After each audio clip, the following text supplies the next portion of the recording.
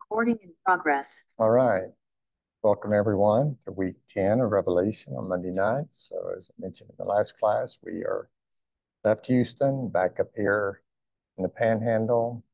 Brian and Anita, Susan, girls coming in later here. Welcome all of you on Zoom and those of you later who will join by YouTube. Not asking for pity, but like, wow, it's colder here than it is down there for you in Houston. Yeah, I told them in the first class we had snow flurries today. It's been hovering around 32, 34. So we had another dash of winter up here. Um, look here.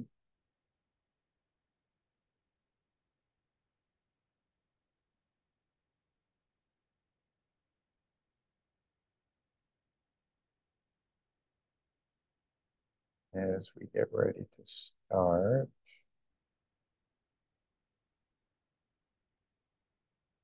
Emmanuel, well, I failed to say earlier, you're up late, being with us. You're past midnight there in the UK. You're there and you unmute okay, and you might have stepped away from the last class. To get you to pray.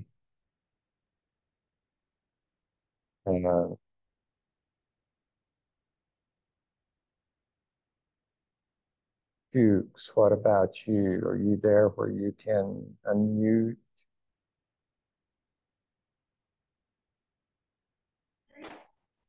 Yeah, Kirk. There you are. Dukes, would you want to pray for us as we get ready to study? And I mentioned in the last class, let's keep praying for Muslims around the world through Ramadan, that Okay. millions will come to faith in Christ. So we pray for our class, and as we begin to get ready to study. Okay. Hallelujah. Father, we just thank you. We are grateful again that you. We bless your holy name. Always, we just want to say thank you. Thank you for using Kirk. We thank you also for all the people that have gathered together, the students and the everyone, the leaders from every community, from all around Texas and within. We are grateful that you have brought us together again, and we know that today it's about your word. At the end of the day, it's about to be. We ask, oh Lord, that you will take all the praise, all the glory, and all the honor. We pray for our Muslim brothers during this Ramadan time. We pray that, God, you will touch their hearts. Holy Spirit, move in them, walk in them, that they will come see Jesus, they will come know Jesus, they will bring their faith to Christ. Father, Lord, touch each and every one of them in the name of Jesus Christ. And I pray, oh Lord, today, as we go into your word, open our hearts to receive. Open our hearts to receive what you have for us, this word, and we'll be able to apply this word unto our lives, to our families, to our businesses, to our children, and to everyone that we meet, and will witness unto them. And that the Lord Jesus Christ is the only way, the truth, and the life. In Jesus' mighty name, amen. Amen. And thank you, Jukes. Amen. All right. Well, we don't have a long text tonight, so we may be finishing up a little bit early. As sure as I say that, then sometimes I end up going long. So, but don't let that keep any of you from inputting, please. But interesting that in the first class, we're covering everything from Ezekiel to Malachi. So large sections to cover every night, and doing just Revelation alone, it's a much slower pace. So we only have just part of 14 and a short 15 to deal with tonight. I'd like to begin with the video. I've backed up. We were in 13, finishing up 13. So remember, as we talked about last week, and I believe Sean was one that might have used the term, but the, the counterfeit trinity of the dragon out of 12. So let's say uh, Prince of Darkness, the dragon, and the two beasts, one from the land, one from the sea. Um, and so we go through 13. So this is finishing up 13. Uh, we pray you kind of keep in mind the point 666 has always been such a big deal. Oh, what's it going to be? Implanted with the chip? Maybe it was going to be through the vaccine. But let's just understand that 666 has appeared throughout history, that uh, when empires demand obedience, whether they mark in some way a person or not, that is, in essence, uh, being tagged with the 666, that the beast demands allegiance. Uh, and you can't buy and trade without it. We said that's happened to brothers and sisters. That happens. I work with Nasser in Pakistan. That happens to brothers and sisters there. They can't be part of the normal business community because they follow Jesus. So in that sense, uh, you know, they are excluded from the normal economic uh, activities of that country, that people. In China, Christians, you know, in a sense, suffer from not having this mark, as they have most heavily monitored nation in the world right now through video cameras and all. And they have social currency that they build up, social points, and Christians lose those because of their worship of God. So it's just acknowledge that it just takes different forms with different empires, that we don't need to go looking for just one thing that's going to happen to the whole globe. If that comes down the pike, well, that's another matter, but we're looking at how it plays out in history so far. Yes, Kenba. Thanks, Brother Kirk. I know this is something that is such a, like you said, people have said there's so much conspiracy theories about going around about, the New World Order and all the stuff that they think people will do in the future. But my question is, as a Christian, if something like that were to come about, and let's say it didn't hinge on your faith, like rejecting Christ, to say have some type of card or have some type of currency that you can use to either buy food or something like that. Do you think it would be sinful for a Christian to say have something like that, as long as they're not turning their back on their faith to get it? Yeah. Yeah. And that's a good and question, Kenba. If I was quicker on my toes, I'd be able to call up an equivalent historically.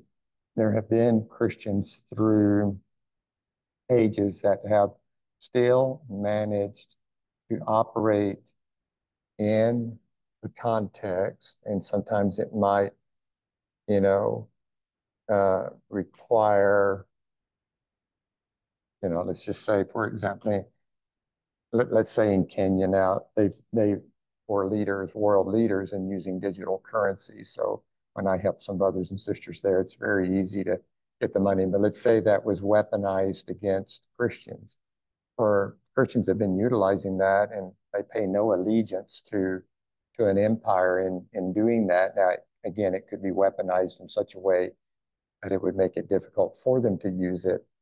But I I think it's a case where um, you know and it's not a cop out, because every context has nuances, and there are factors that you bring to bear on it.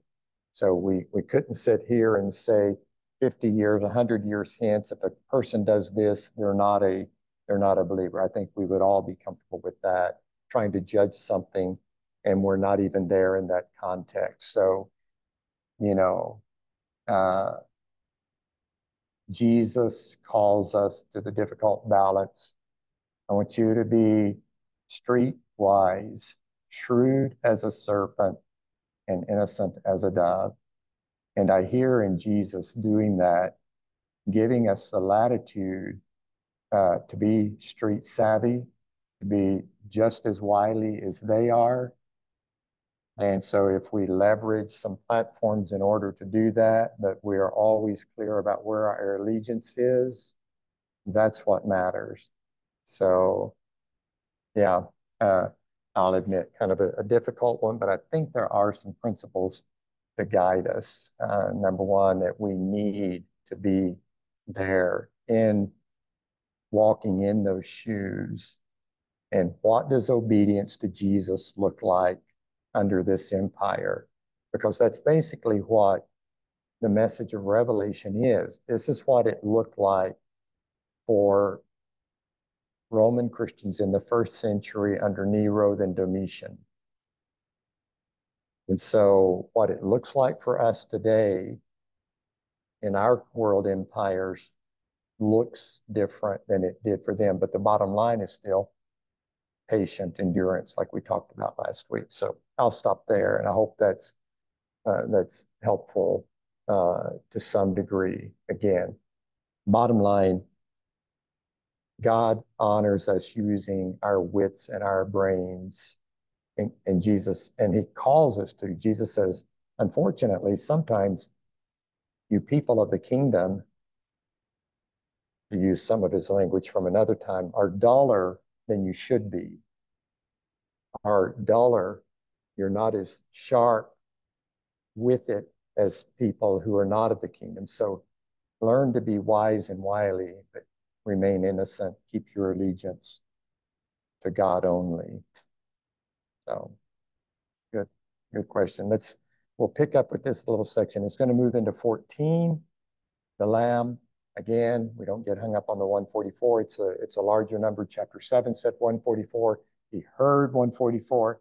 When he looked, he saw a countless number. So it's going to be the same repeat of this. We have these, when we come to 14, these sections of worship, chapters 4 and 5, 7, 14, and 15.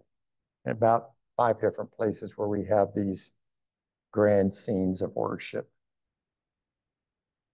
Of the ancient pattern set out by Daniel, that the nations become beasts when they exalt their own power and economic security as a false god and then demand total allegiance. So Babylon was the beast in Daniel's day, but that was followed by Persia, followed by Greece, and now Rome in John's day, and so it goes for any later nation that acts in the same way. Standing opposed to the beastly nations and the dragon is another king. It's the slain lamb. He's with his army, who have given their lives to follow him. And from the New Jerusalem, their song of victory goes out to the nations in what John calls the eternal gospel. And they call everyone to repent and to worship God and to come out of Babylon that will fall, its days are numbered. Then John sees a vision of final judgment. It's symbolized by 2 harvests. One is a good harvest of grain, as King Jesus comes to gather up his faithful people to himself. The other is a harvest of wine grapes. It represents humanity's intoxication with evil. They're taken to the winepress and trampled. Now, throughout all these sign visions, John is placing a stark choice before the 7 churches. Will they resist the lure of Babylon and follow the Lamb? Or will they follow the beast and suffer its defeat? Now that the choice is clear, John replays a final cycle of 7 divine judgments, symbolized as pouring out 7 bowls. Now we know from the Lamb's scroll and from the sign visions that many among the nations do repent. But as the Exodus plagues are repeated and poured out through the bowls, there are many people who do not repent. They resist and curse God just like Pharaoh. And so it all leads up to the Pause there, because that really, the 7 bowls gets into make sure my audio meter doesn't always show in Zoom like it should. So y'all, I rely on y'all to let me know if you ever can't hear me. But that gets into 16. We're going through the harvest, uh, the grain harvest of the good, the uh, wine, the grape harvest, uh, of the disobedient. And then we get into 15, this again, this kind of a throne room scene. Um, so we will be first. So I appreciate the way that it's not only Mackie and the Bible Project guys that do these contrasts. Uh, so empires from Babylon, Persia, Greece, Rome, and then you come on through to today, empires that we live under are going to want to demand subservience. So again, China's doing it in one way, North Korea's doing it in a slightly different way. In the world of radical Islam, obedience is demanded. The mark would be kind of like the verbal saying, um, there's no God but Allah and Muhammad is his prophet. That would kind of be like the mark of the beast. If you don't do that, then you'll either be killed, but if not, you're marginalized in society. Education, it's hard to get your kids educated. It's hard to get an ID card. It's hard to carry on business. So we've got our brothers and sisters suffering under that today, not in every single Islamic nation, but in quite a few where it's more radical. So we always have the empires seeking to control, and behind the empires, behind the earthly beast, of course, is the dragon, is that power of darkness. So we are locked, as John does both in the Gospel of John, contrasting light and darkness. In the letters to John, he talks about light and darkness again. It's interesting in a sense, with light and darkness, there's not a battle. Light doesn't come out violently and decimate the darkness. Light shines. It is a nonviolent witness. Jesus, Matthew 5, let your light shine before men. And so we are of the light, and we have that challenge because we live in two different worlds. We live in an earthly empire, but we're citizens, we're followers of Jesus, followers of the Lamb. I'd rather even say instead of citizens of the kingdom, because that removes our leader kind of from the picture. We're not just citizens of heaven waiting for that. We're followers of the Lamb who has called us to nonviolently remain faithful. And we don't pray down vengeance on the unbelievers. We let our light shine and want to find people drawn. So we see in 14 this harvest of two. Now I want to make a quick switch back over to one of the books on Revelation that's been helpful to me. We covered this last week with the first part of chapter 14. Actually, we don't have a lot to read tonight, so I think we're going to use others of you to help read. Kenva, before I read this little section, would you read for us from Revelation? Repeat what we covered last week, 14, 1 through 5. Do you want me to read it, the one that's on the screen, Yeah, or? if you don't mind, since Okay. everybody's seeing that and they'll be able to follow along. Okay. Then I looked, and there before me was the Lamb, standing on Mount Zion, and with him 144,000, who had his name and his father's name written on their foreheads. And I heard a sound from heaven, like the roar of rushing waters, and like a loud peal of thunder. The sound I heard was like that of harpists playing their harps. And they sang a new song before the throne and before the four living creatures and the elders. No one could learn the song except the 144,000 who had been redeemed from the earth. These are those who did not defile themselves with women, for they remained virgins. They follow the Lamb wherever he goes. They were purchased from among mankind and offered as first fruits to God and the Lamb. No lie was found in their mouths. They are blameless. All right, thank you. I made a brief addressed it briefly last week. I want us to not get tripped up here on 4. The defile themselves with women. They're not talking about literal sexual intercourse. That's not the point here. In the context of empires, to remain faithful to God is to not bow down to the gods of our culture, um, entertainment or whatever it is, whatever form it takes, to remain faithful, to keep ourselves, to realize we're following Jesus, to keep ourselves for him. So just in a nutshell, that's the gist of that. So from this 14, what I didn't read last week, uh, here, what I highlighted, go back. So I'm just reading the highlighted portion down here. In the preceding chapter, we saw John present a terrifying picture involving a dragon, Satan, two hideous beasts, one from the sea, one from the earth. The beast came from the sea. The beast from the sea curses God, makes war against the followers of Jesus, 13, 5, and 7, while the second beast works in concert as it compels all who are not followers of the Lamb to worship the first beast. Juxtaposed with this horrific vision is a picture of Revelation 14. There the Lamb stands on Mount Zion with 144,000 followers, or back to chapter 7, a countless number. As previously noted, this number represents fullness and completeness. How many of the Lamb's followers are lost to the beast? 0, zip, nada. What are they doing there on Mount Zion with Jesus? They're singing their song. And that doesn't mean none die, but because we've already seen martyrs. But the beast does not have them.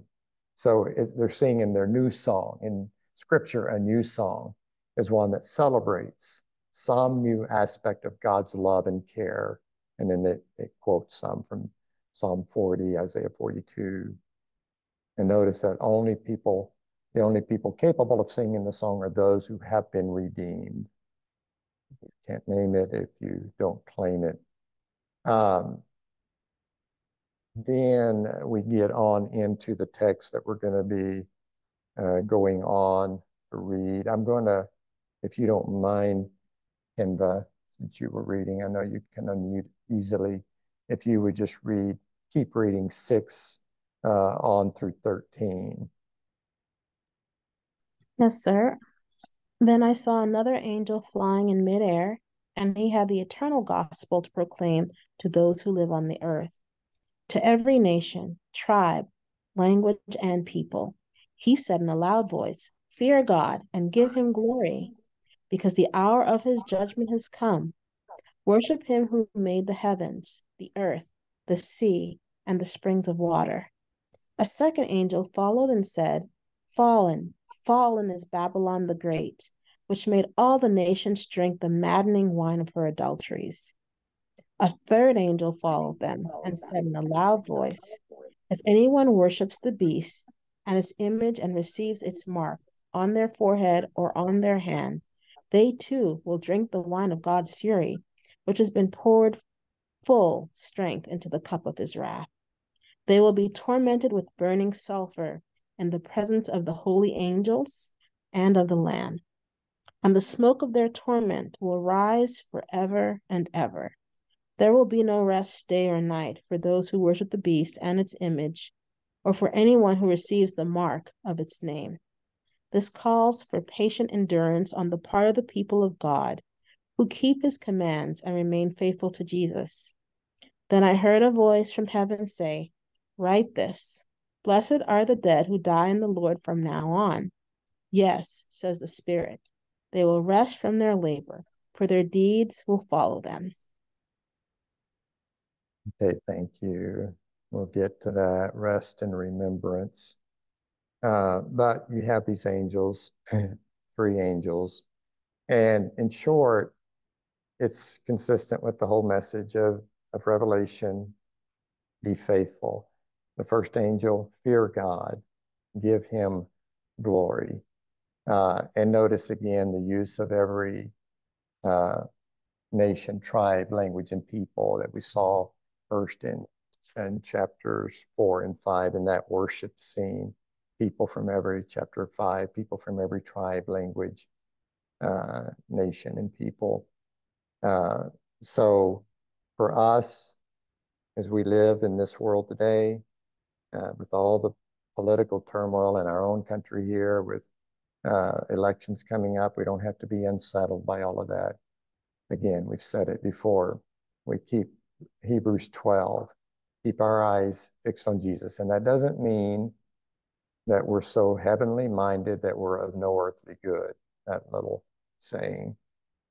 We have to keep ourselves centered. When there's chaos going on around us, we keep ourselves centered, remembering, again, Psalm 46:10, be still and know that I am God.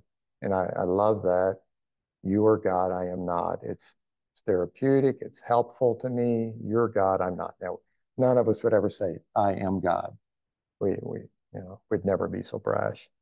But we can live as if it all depends on us. And we can live with such stress. And it's not an easy task to literally learn how to take Jesus up. Matthew 10, the end of Matthew 10. Come to me, you who are weary. 11. I always have trouble with that. It's at the end of 10 or 11, I think. 11. Thank you. 11. If you're worn out, come and I will give you rest. We have to learn how to get some of that rest from the pressures and from the chaos. And part of that comes from saying, okay, God, I can't handle it all. You can. And that doesn't mean he's going to go through the day and make every decision for us that we have to make. No, we're still faced with things that we have to do. But if we live with an awareness of Emmanuel, God is with us, that is one of the practical steps that we take in doing what the angel is saying here. Love God, fear God, give him glory, worship him. And he's made even the things that can seem chaos to people, the sea. To Israel, the sea was a place of darkness and chaos, but God made it. God is God over that. And so we have to let him come into our chaos and help calm us.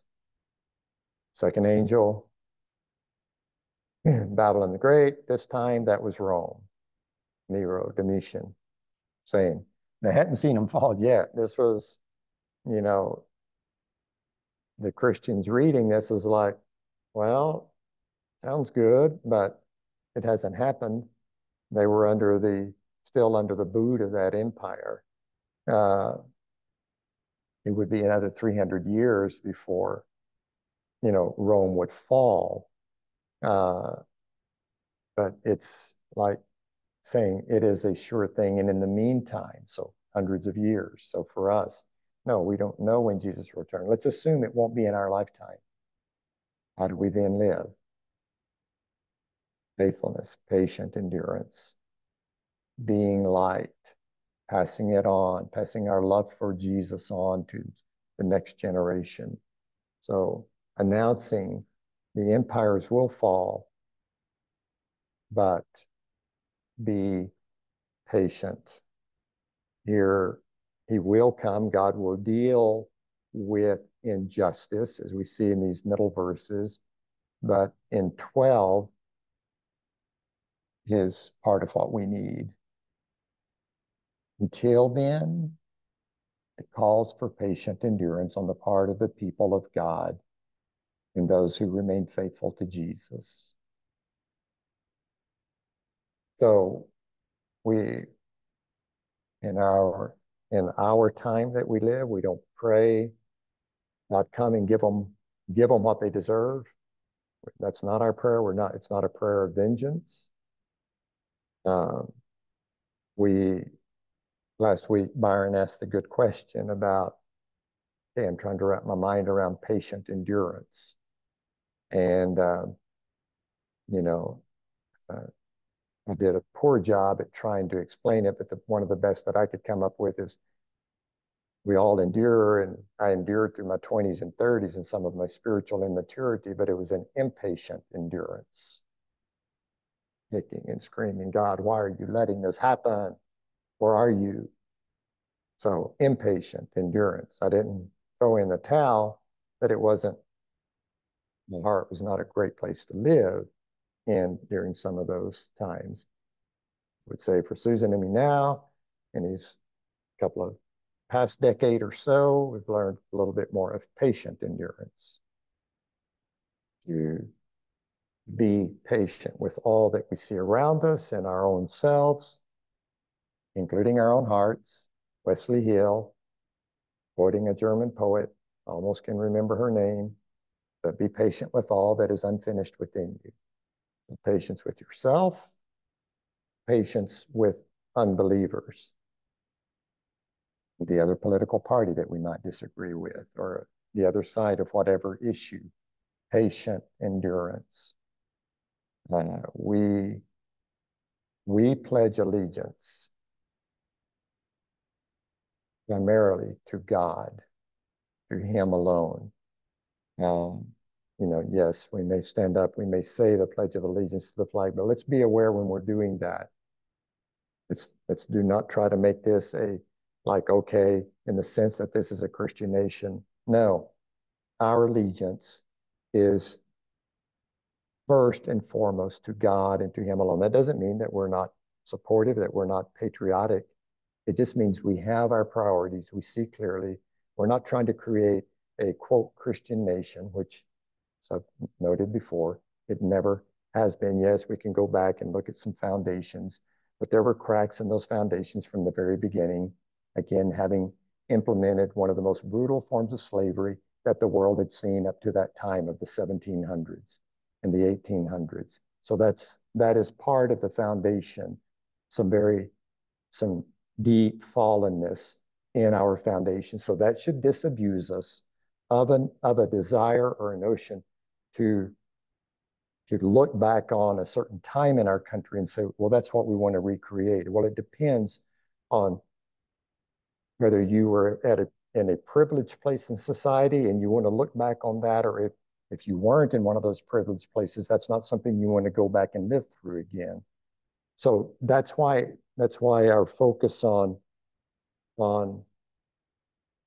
good.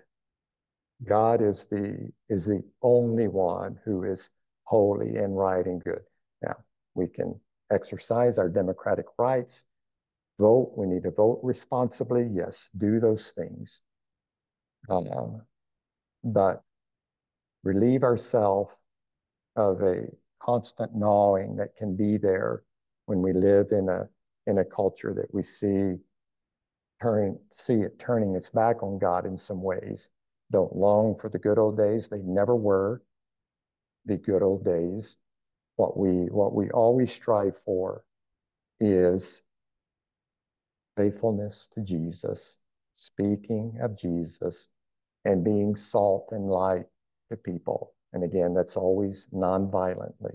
We will speak of the goodness of God as demonstrated through Jesus. So that's just such a loaded statement in 12. It calls living under empires always calls for patient endurance on the part of the people of God. Any thoughts, reflections, and maybe in the week since then, somebody's come up with some sharper thoughts, some even better thoughts on endurance. There you go, Brian.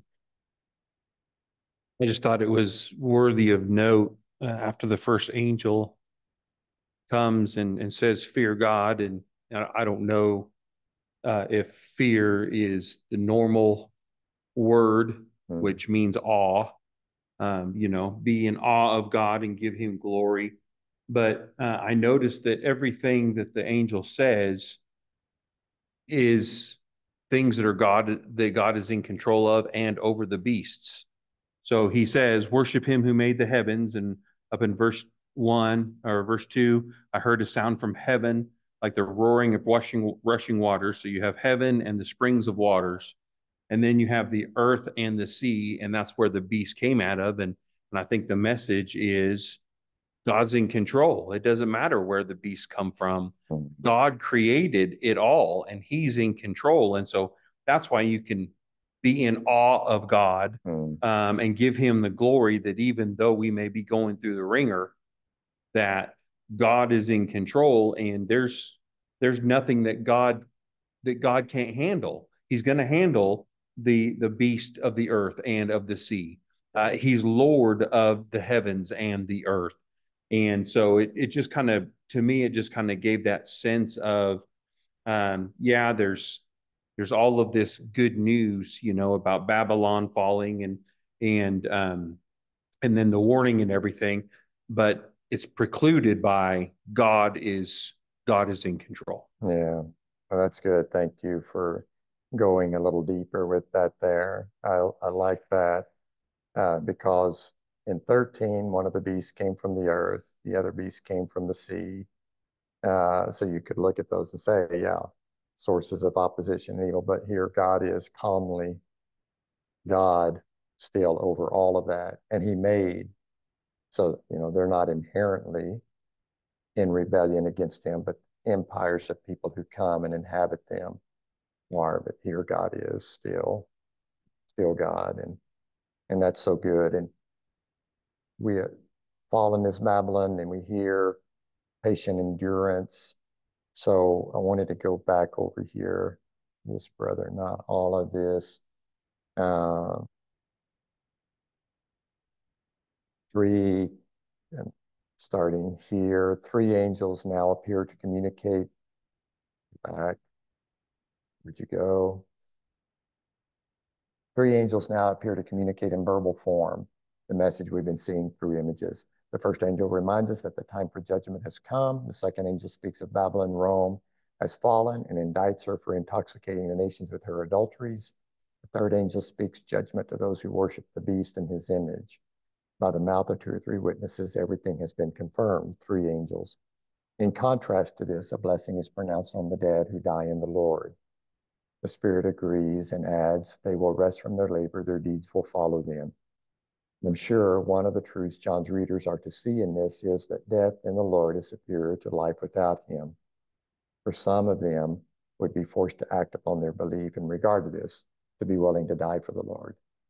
Beyond that, though, it also says something to those who are practicing patient endurance from verse 12. Anything that involves endurance isn't easy. And continuing in the conflict and opposition these churches were experiencing had to be extremely difficult and exhausting. In such cases, choosing to practice the will of God became the path not of least resistance, but of much resistance. They had the choice of working or wilting, and they chose to work.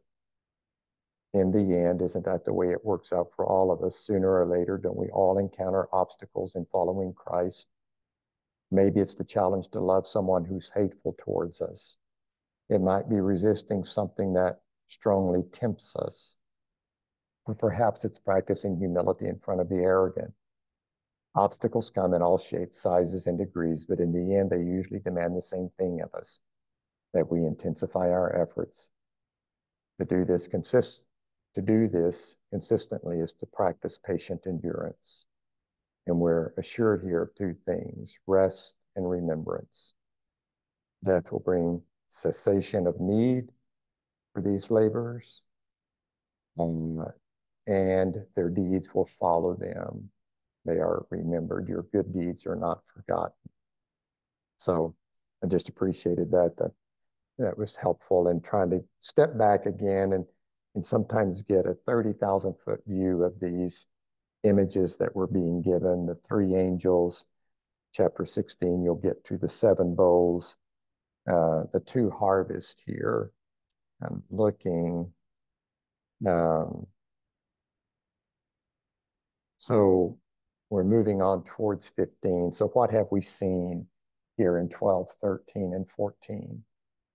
As we move towards Rome's ultimate judgment, disciples have received complete assurance by seeing Satan defeated 3 times. Revelation 12. This being so, we know that the 2 beasts that align themselves with him, though fierce and gruesome, 13, will go down to defeat as well. While the wicked are defeated, the righteous, as has been the constant theme of the book, are brought through it all and sing their song of deliverance. And not brought through it unsinged, some through death, but still they come through. This deliverance is pictured in the harvesting of the earth, while the 3 angels speak against the wicked who are thrown into the winepress of God's wrath. So those are the 2 harvests here in the later part. About to get to the scene in heaven in 15. But just to go back and if you don't mind, would you finish up 14 there, verses 14 to the end?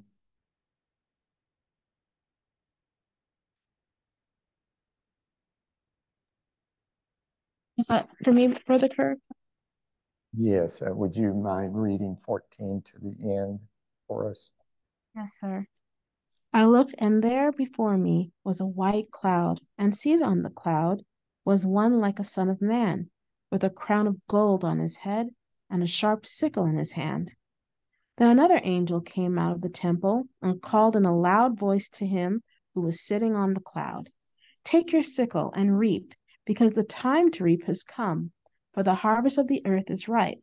So he who was seated on the cloud swung his sickle over the earth, and the earth was harvested. Another angel came out of the temple in heaven, and he too had a sharp sickle. Still another angel, who had charge of the fire, came from the altar and called in a loud voice to him who had the sharp sickle, Take your sharp sickle and gather the clusters of grapes from the earth's vine, because its grapes are ripe. The angel swung his sickle on the earth, gathered its grapes, and threw them into the great winepress of God's wrath. They were trampled in the winepress outside the city, and blood flowed out of the press, rising as high as the horses' bridles for a distance of 1,600 stadia. Okay. Thank you. So when we hear like in this, even into one of the songs, kind of patriotic songs, I forget the grapes of wrath restored. Yes. And so when we get imagery like this that can stick with us, and blood rising as high as the horses' bridles, and so we can translate that into some literal images. There's got to be a great slaughter, again, millions, and blood flowing. So no, again, no, this is symbolism. Even when we're hearing this about the wrath of God, do not take this as the only thing that you, as your dominant image of God. This has to be weighed against the other things that we read in Scripture that Jesus shows us. No one has seen what we want to see an exact image of God. We look to Jesus. Again, Hebrews 1:3. He is the exact representation of God. And so when we reading this, it doesn't mean that God doesn't know how to bring about justice, but it's too easy for our images of this to be of a wrathful, vengeful God. As we mentioned last time, again, kind of a typical human, and even Jonathan Edwards, good preaching in some other ways, but not sinners in the hand of an angry God. That is our human interpretation of some of these images. This is not what Jesus reveals to us of God. Yes, dealing with injustice, he will. He knows how to do it fairly and justly. God is a God of love, John 3:16. He so loved that he gave. 1 John 4:8, God is love. So we have to factor that in as we hear this. But again, make sure that we don't hear this blood flowing. Yes, there's going to be a great slaughter. of somehow, again, the Jesus, the nonviolent Jesus of the gospel, is going to somehow morph, become a transformer, this hyper-violent Jesus of Revelation. No, that is not the case. It's not even the Jesus that we see. He appears as a slain lamb. So just noting that, because some of those images can stick in our mind.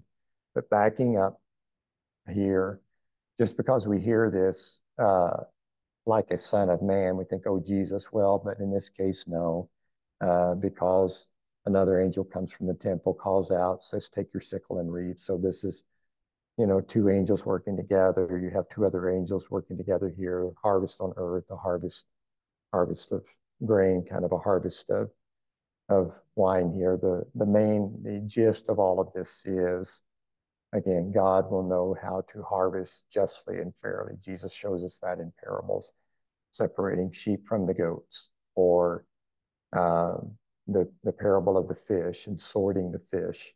Uh, God knows how to do that justly. Yes, Sean.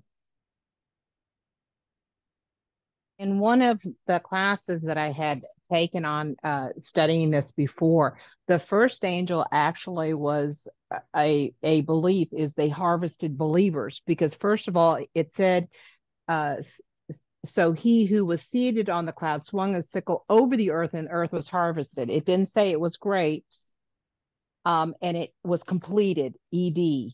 And then the second one harvested the unbelievers. So it's once again showing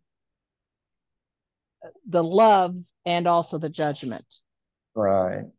You have those two parts, and God, when He does it, He knows how to do it justly. And it's just our problem is we want to make those judgment calls on who's in and who's out, and we simply cannot do that. That's kind of the image here in Tim Mackey in the video, the final justice, this final part of 14, harvest of God's people, harvest of humanity's evil.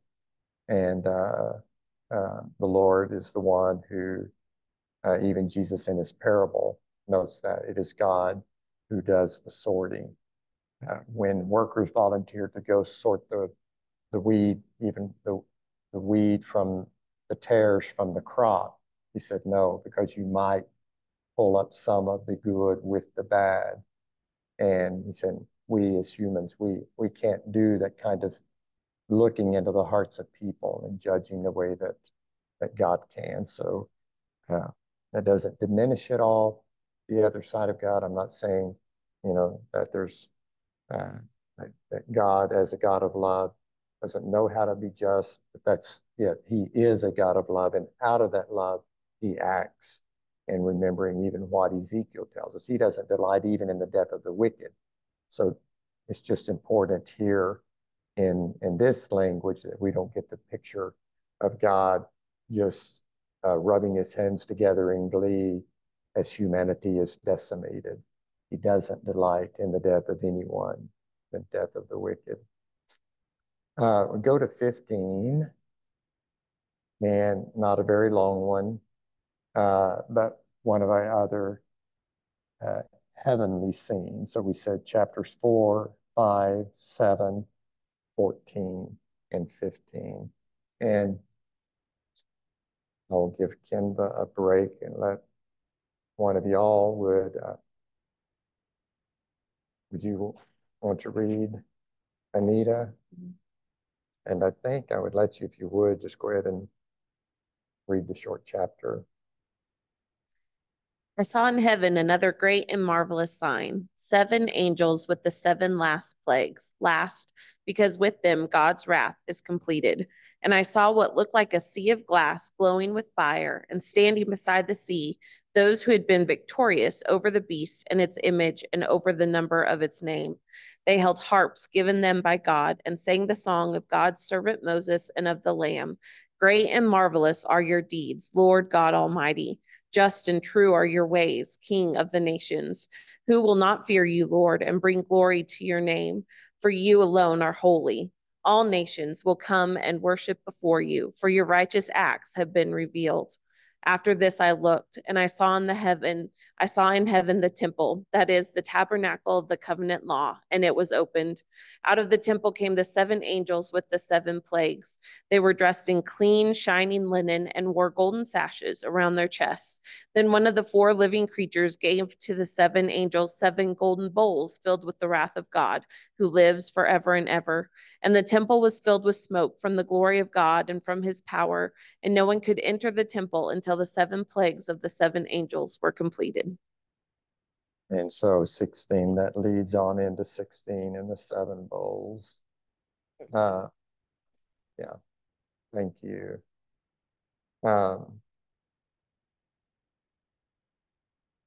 See a glass, fire,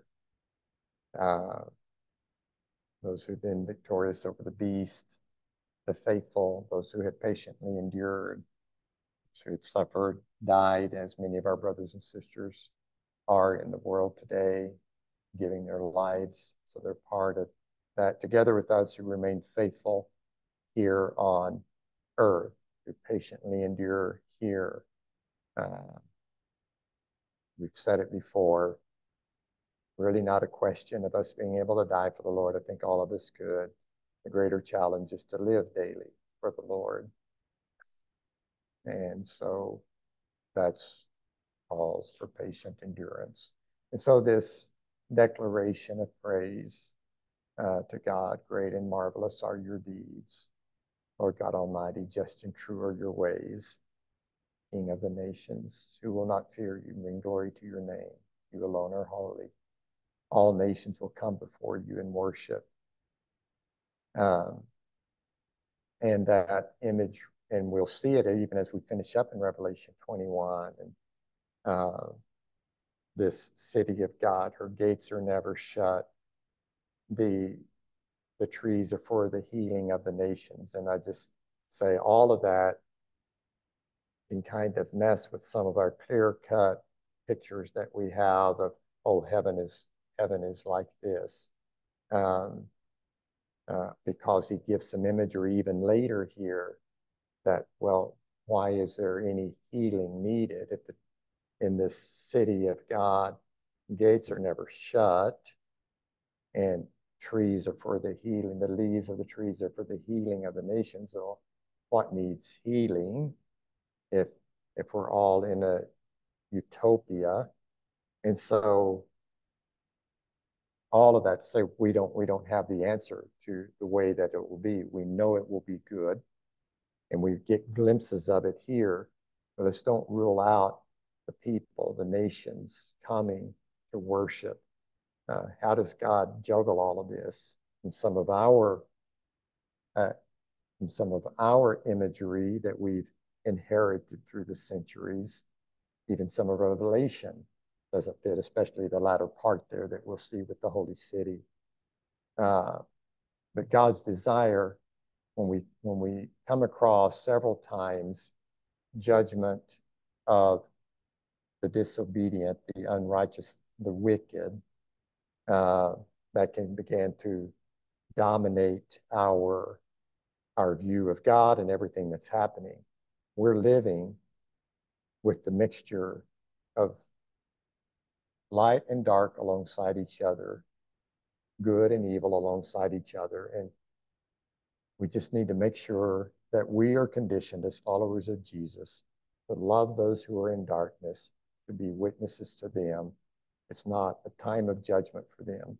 And I shared with, I think, pretty sure, wasn't it last week I shared, because with both classes, the short text from the brother from the 1800s who talked about the fruit of light and darkness maturing alongside each other. And that's what we see in our world today. Lightness, the fruit of light continues to mature, the fruit of darkness continues to mature. And so we don't stand back and curse the darkness or talk about how bad it is. We patiently live among those who are in darkness, and we let our light shine so that God gets the glory. And so this kind of imagery, this return to these throne room scenes, to inspire us, that not to conjure up some picture of what we think heaven will be like, but just to trust that God has that worked out. And our faithfulness to Jesus is what is required of us, this patient endurance. Here they sing the song of Moses and the Lamb. You may have grown up singing a song mentioning the song of Moses and the Lamb. Now, what is Moses? What is the Lamb's? Well, can't say for sure. The Lamb is about, you take John 1, law came through Moses, grace and truth came through Jesus. But it's this new song of God doing a great thing, like he spoke of in Isaiah. Behold, I'm doing a new thing. Do you perceive it? But he's doing that even in our day. Do we perceive it? And that makes all the difference in the world between us living the foxhole mentality, hanging in there, huddling together against the darkness, instead of early Christians in Rome were right out among the darkness, and their light shone by taking in the infants that the Romans exposed to the elements to either be eaten by the wild dogs, the packs of roaming dogs, or to die from the elements. The Christians took these in. So that's the image of light among darkness that we need. Yes, things can be difficult around us, but there is no darkness that can overcome the light whenever we are connected to the source, the Son himself. His light will shine through us. Any other thoughts, reflections on this here? Yeah, Brian. We talked in the earlier chapters about the idea of God being just a marionette, and uh, having glee at the downfall of people. But that's what this song tells us that it's not. Yeah. Great and marvelous are your deeds, just and true. I mean, if we wanted to find out if God was just, I mean, they're praising him for being just and true are his ways, and your righteous acts have been revealed.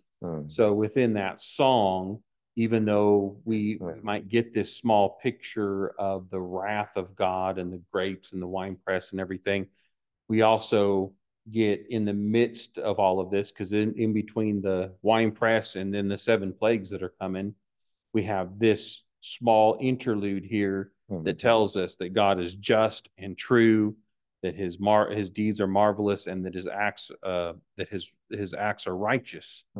And so it brings us back to the true, to me at least, to the true image of who God is, amongst even some of these difficult passages. Yeah, very good. That's helpful. Thank you. I think you can go back. So we've seen 14. We were there tonight. Go back. And here's a similar one that we saw in 7.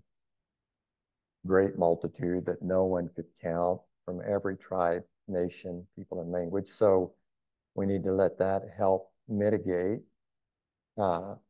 sometimes our justification for saying there's only a few of us that are going to make it, and we tend to usually be in that first person plural. Narrow is the way, wide is the way that leads to destruction, narrow is the way, you be there that find it. But what we see here in Revelation is multitude no one can count, every tribe, language, people, and nation before the throne, and wearing these robes, white robes given, and salvation belongs to God. And so we see similar heavenly image. And if we lack words sometimes for praising God, we can use these. We can come to this, or we can come to go to Isaiah 6, or take some of these grand scenes of being in the presence of God. Salvation belongs to God, who sits on the throne, to the Lamb.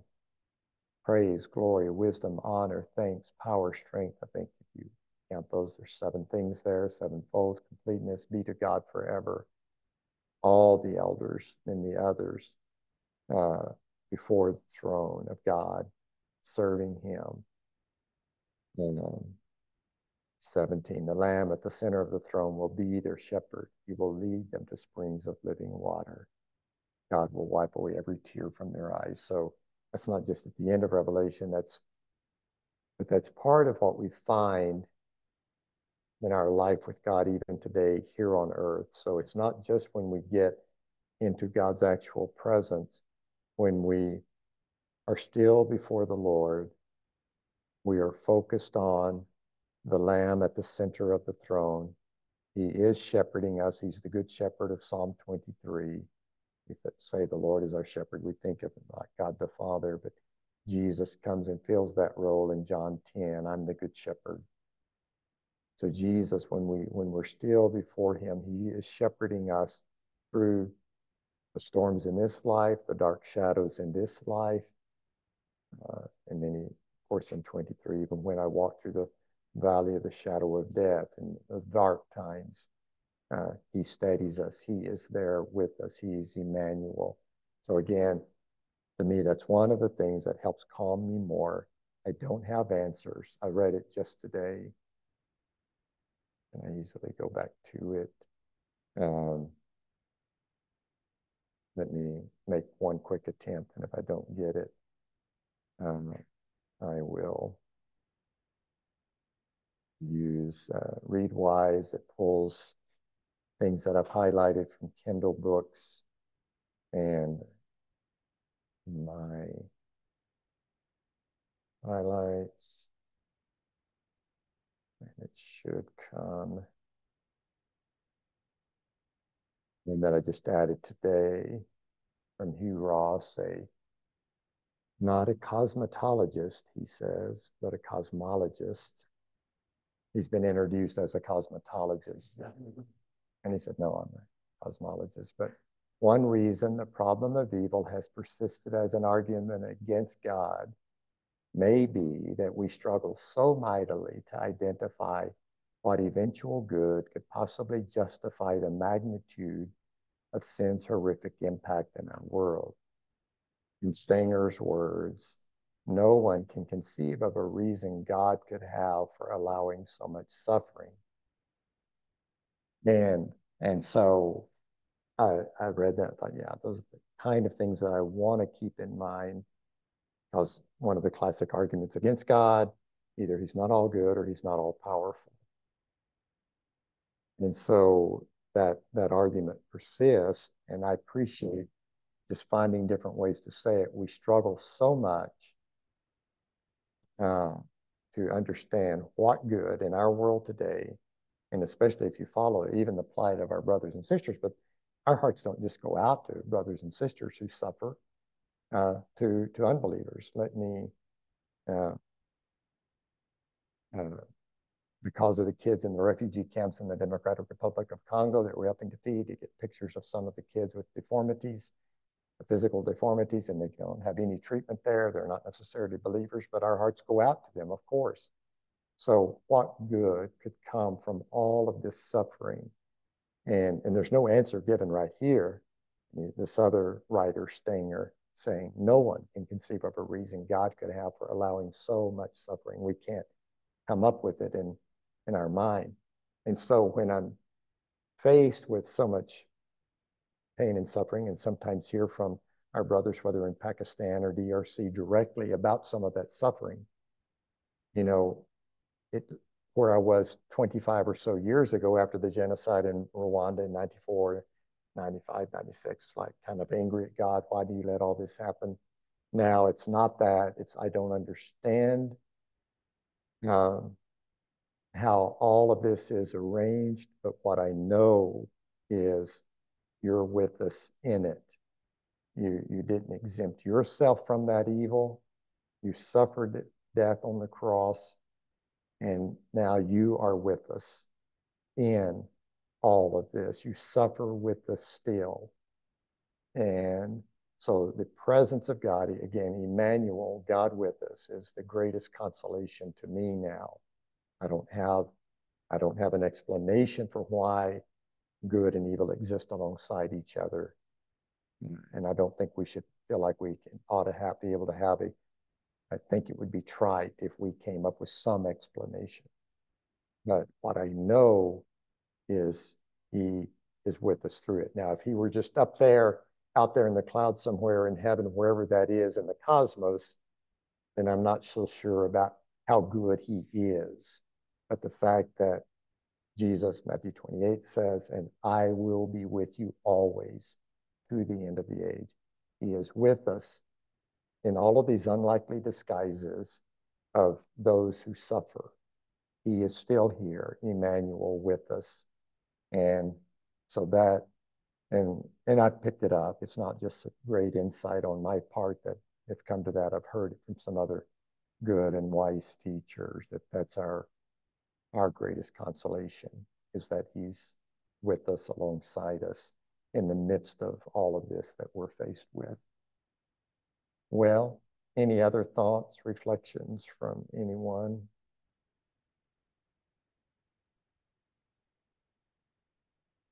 If not, we will stop early. Many minutes early or so, and that's okay. They've been longer because sometimes we need, some classes require more, sometimes we need more time, but it's fine when we don't. We don't have to fill it. So we will pick up again next week.